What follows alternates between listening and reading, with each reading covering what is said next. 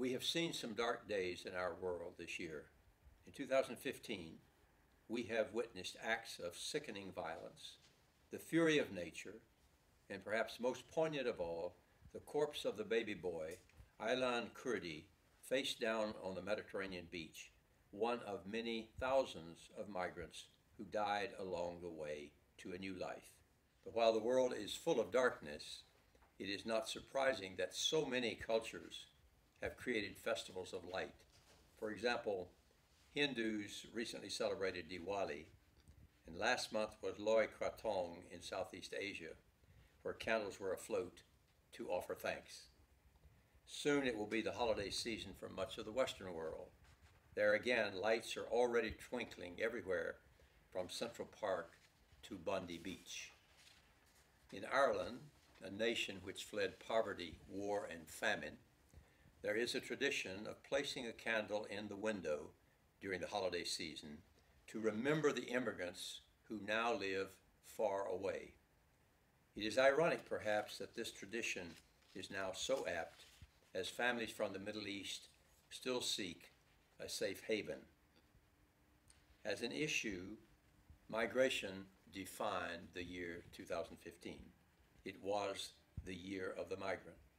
It was a year of mass and rapid population movement, a typhoon in Vanuatu, an earthquake in Nepal, a war in Syria, abuse in a number of other countries, with some 1 million migrants arriving by boat in Europe, fleeing war, poverty, persecution. The world was in foment and flux, from the mountains to the deserts to the oceans. In an ignorant panic, sections of media and society have sought to paint migration as a social evil, a divider of families and communities, a spawning ground for fanaticism.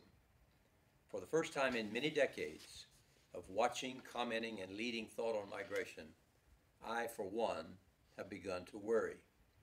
I see an anti-migrant sentiment beginning to seethe. I see political malaise, an absence of courage, leadership, and a paucity of moral sensitivity.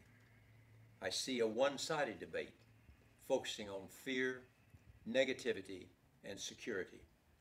Where are the smiles of welcome from last summer?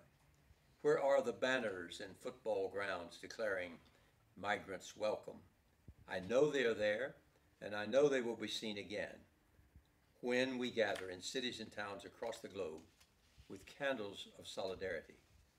The common sense and generosity of ordinary people, of communities made up of migrants and non-migrants, people of all shades of color, politics, and piety, that is what sustains me. I truly believe that communities will continue to open their hearts and arms to embrace the tired and the oppressed.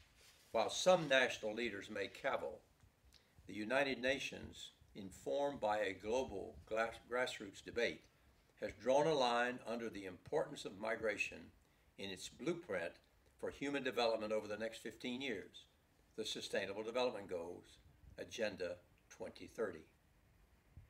Migration is now firmly on the global agenda. The first United Nations side event on migration took place this year, led by the Secretary General himself. The summit in Malta in November brought African and European leaders together for the first time around the issue of migration. In Asia, governments have gathered to seek a regional solution to their migration crisis in the Andaman Sea. Canada's new government has sounded a clarion call, accepting 25,000 Syrian refugees in a rapid, regulated, and welcome mass intake. I have often described our time as a perfect storm of humanitarian emergencies which feature in today's unprecedented human mobility. Almost 1 out of every 7 persons on this earth, more than 1 billion people, in some way are migrants.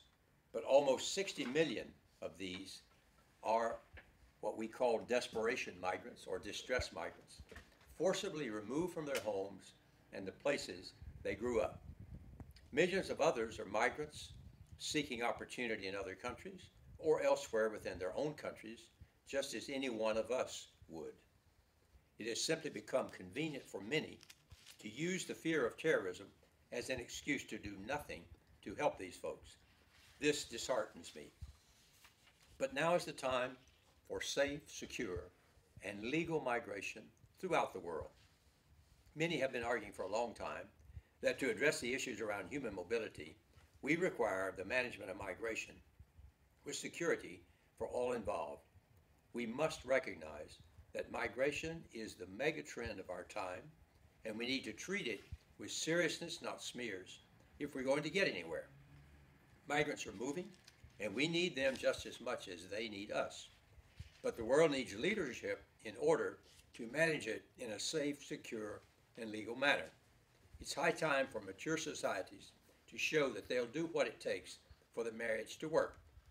So, yes, there is darkness, but we all have a little light. If it was shone before, let it shine again and keep shining.